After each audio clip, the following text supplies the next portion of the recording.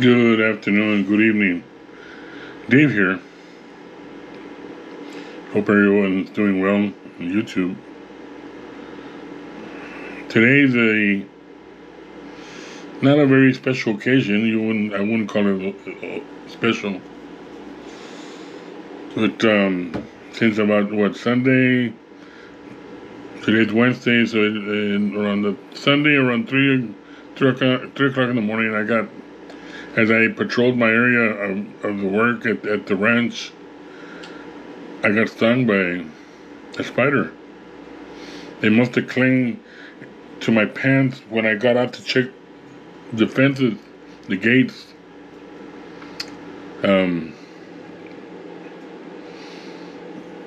Is when I went back to the truck, and I parked the truck where I can relax and just be watching all the entrances. I could feel something in between my jeans and my leg that was felt like an insect or something. So I did the natural thing and just pretty much banged on my leg to kill the insect. Well, by banging on that leg causes the spider to sting me. And left a very, very dramatic view on it, and as you can see.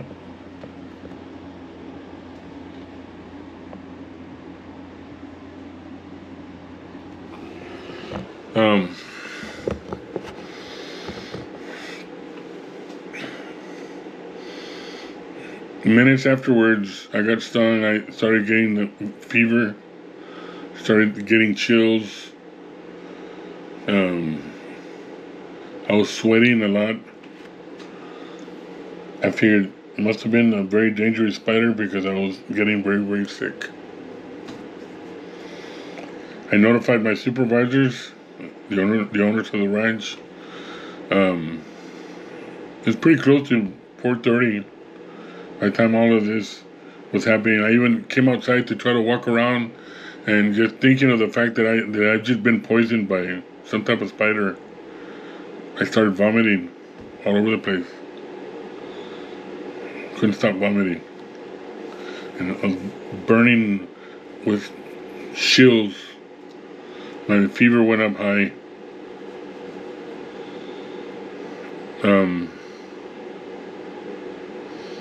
It's an experience that I would never wish anyone to go through.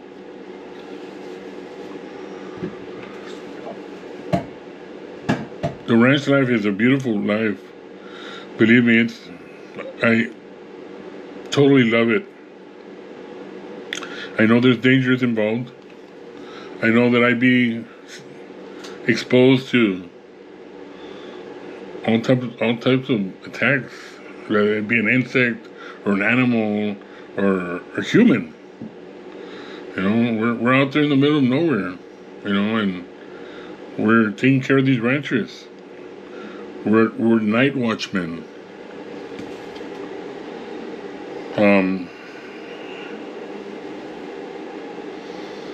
I finally sent a text message to my supervisors. I'm going home. It was like maybe half an hour before my shift was over. I felt terrible. I was burning in fever. I came home. I tried to go to sleep.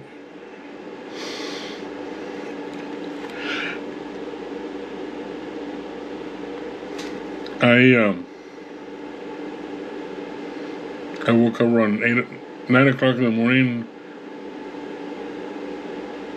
My family members took me to our family doctor. Our family doctor immediately saw my injuries, and I had told him I think it was a spider. It couldn't have been anything else. And as I rolled down since I used the same pants, I rolled down the pants so you can get a closer look. Out pops a dead spider. It was a larger version of either a black widow or something close to it. But as far as I know, black widows usually run away from humans. They'll sting you unless it's as a last resort, and their venom does kill people. Um, this must have been a very old spider. The young spiders are the ones that are extremely dangerous.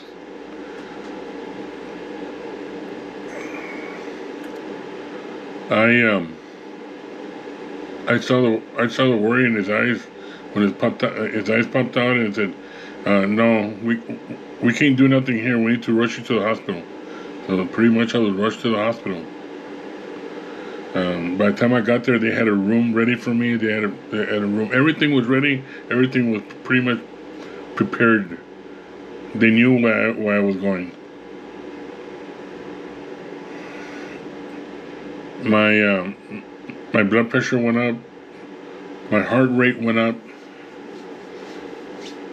The venom on that spider must have caused a heart rate to go up even higher than normal. Um,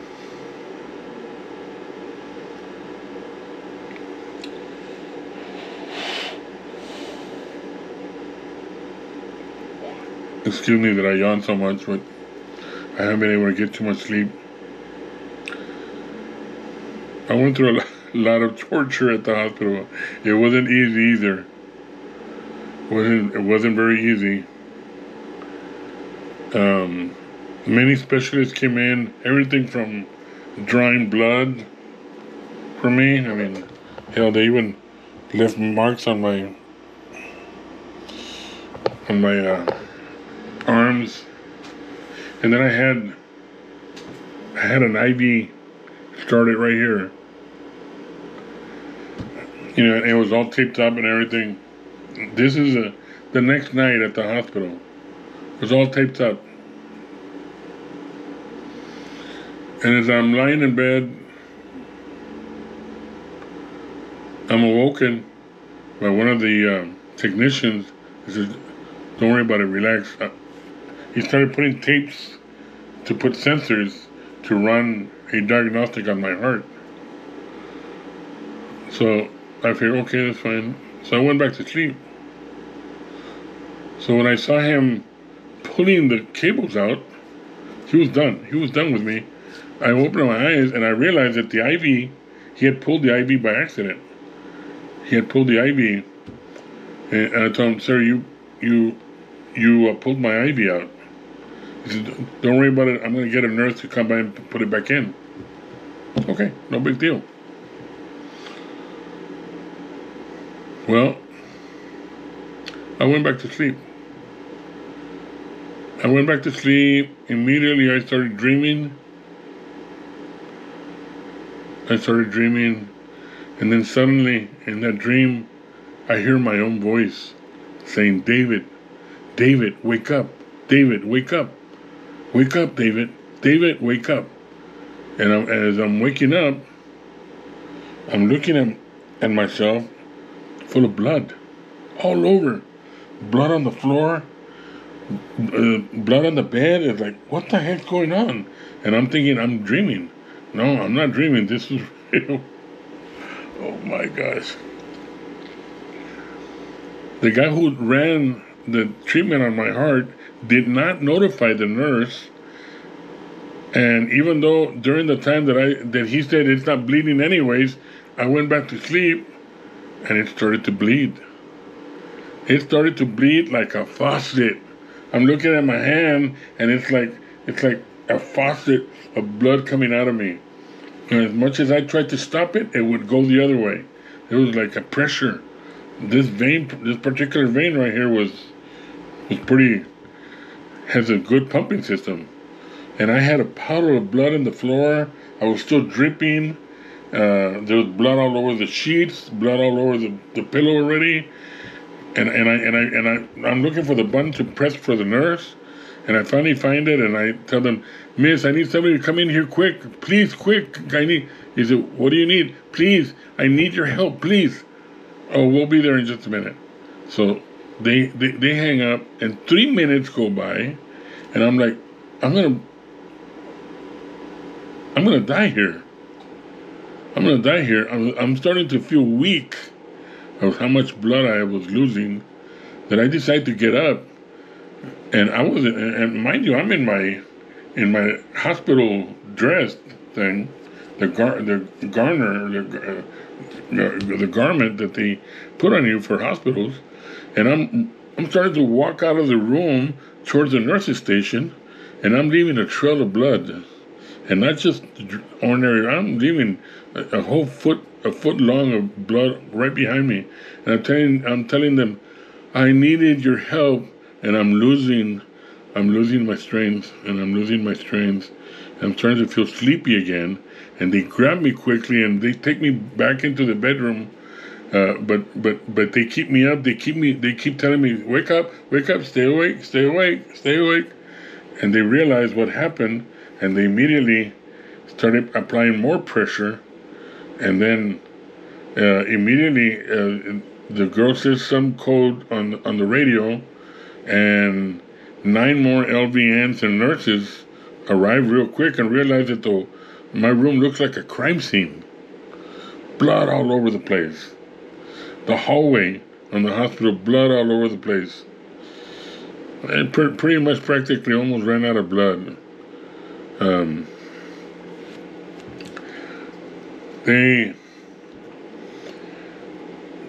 managed to clean everything up. 2 of the nurses, one of the nurses was assigned to me, and another nurse from another floor, pretty much with all the loving care necessary, start putting the IV back, and profusely kept apologizing. We're very sorry. How did this happen? He said, the guy from the heart thing was putting those things on there, and he accidentally snapped my IV off. But he said he notified you all. He said, we haven't been notified by anybody. Well, then it's his fault, and I would have died here if it wasn't for that small voice that was in me, because I was already asleep. Wasn't for that small voice that I heard that said, David, wake up, David, wake up.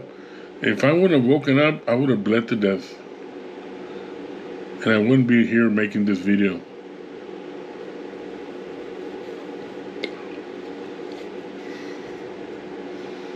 That's where I keep realizing maybe I would have survived the spiders thing, because I definitely would have not survived the accidental release of my IV.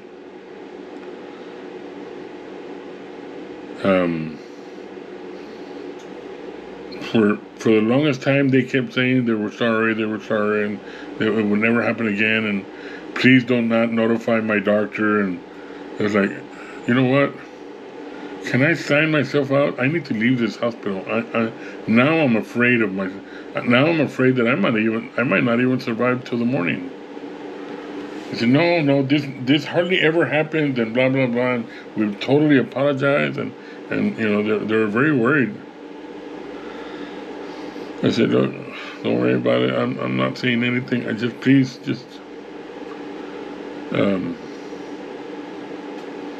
I was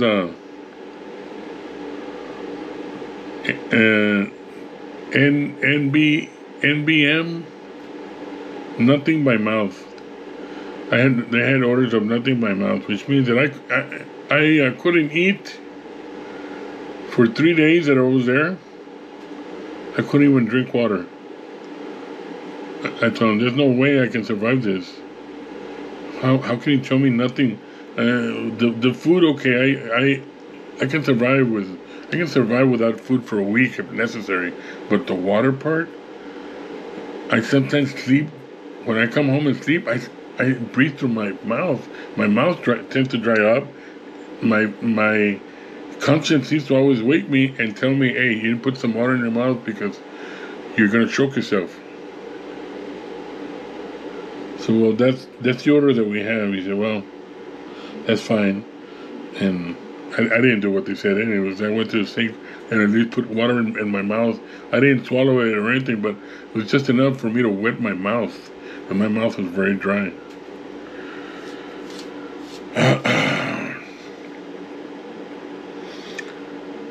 The very next morning, the heart specialist comes in and starts measuring. It's kind of like one of those gynecologists that rub some of that gel on the lady's pregnant, when she's pregnant, and they rub that gel so that you can see the function of the baby. Well, they did the same thing, except they were doing it to my heart. My heart was beating a little bit faster because of the reaction of the poison that was injected to me by that spider.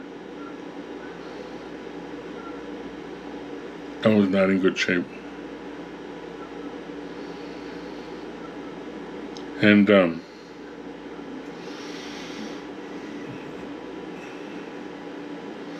figured it probably won't be long before I go join my dad up in heaven.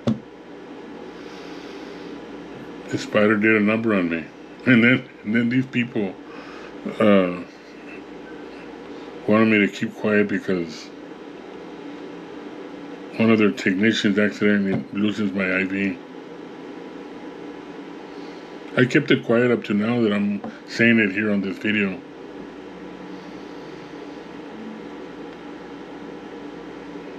I could probably label this video as confessions of a patient dying. No, I better not.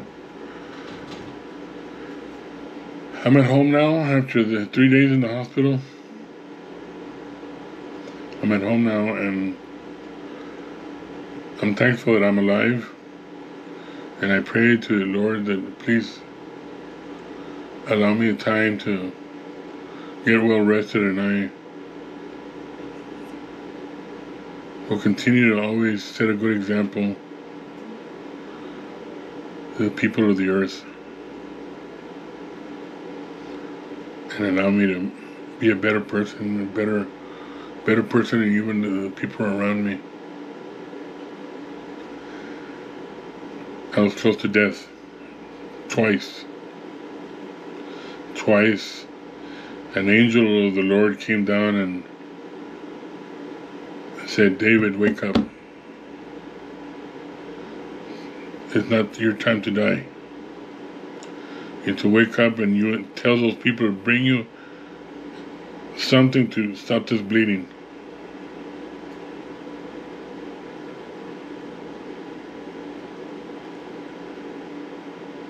So that's how I have this video. I'm now at home. I'm relaxing. I have a few more days that I can recover at home. Now they have me connected to a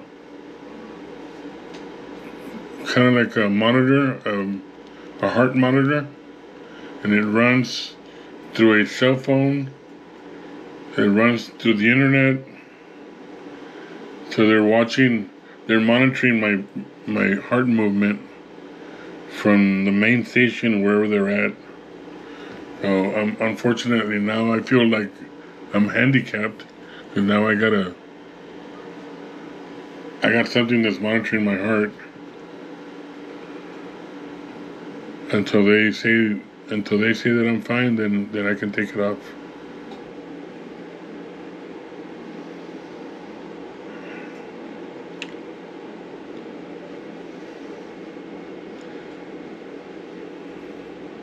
I want to thank everybody for watching this video.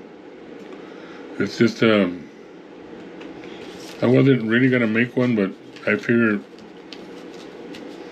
y'all should know what's going on. Why I've been absent for a while, where I normally sometimes make daily videos. Whether they're boring or not, I try to make as many videos as I can. I'm gonna get back to bed and relax, go to sleep. Hopefully tomorrow I'll feel a lot better.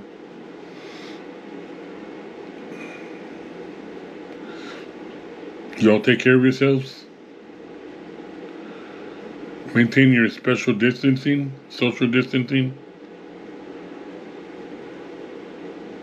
And may God bless all of you.